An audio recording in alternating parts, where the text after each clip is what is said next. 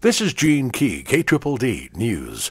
ConnectAmarillo.com reports an 18-year-old man remains hospitalized in life-threatening condition after a single-car crash on Interstate 40 Sunday afternoon. Police said a Chevy Cobalt, driven by 19-year-old Alejandro Mayfield, was exiting Interstate 40 westbound at Ross Street just before 4 p.m. Sunday.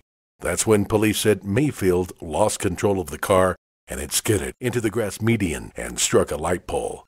18-year-old Joshua Needham, a passenger of the car, was taken to a local hospital with life-threatening injuries. Mayfield was also taken to the hospital but with non-life-threatening injuries. Police said speed is believed to be a factor that contributed to this crash. It remains under investigation. Amarillo.com reports West Texas A&M University's departments will have until mid-April to identify budget cuts of at least 3%.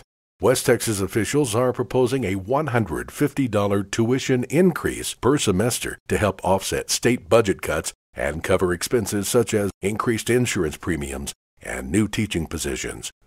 Amarillo.com reports Amarillo attorney who prosecutors said owes the Internal Revenue Service nearly $900,000 in back taxes is expected in federal court Thursday. A November 2005 indictment said John Lewis Leslie did not file federal tax returns with the IRS from 1999 to 2002, during which his gross income topped $2.7 million.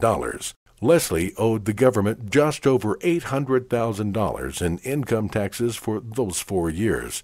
Leslie was arrested March 1st. He had been on the lam since 2005 when he failed to appear at a November arraignment, and a U.S. magistrate judge issued a bench warrant. A federal grand jury in 2005 indicted him on 4 counts of failure to file tax returns. Leslie faces up to a year in prison, a $25,000 fine, and restitution on each count. Leslie has not been allowed to practice law in the state since 2005. If you like the latest Dumas, Panhandle, and Texas news on your mobile device, you can follow KDDD News on YouTube. Simply search KDDD or Gene Key on Facebook or Twitter.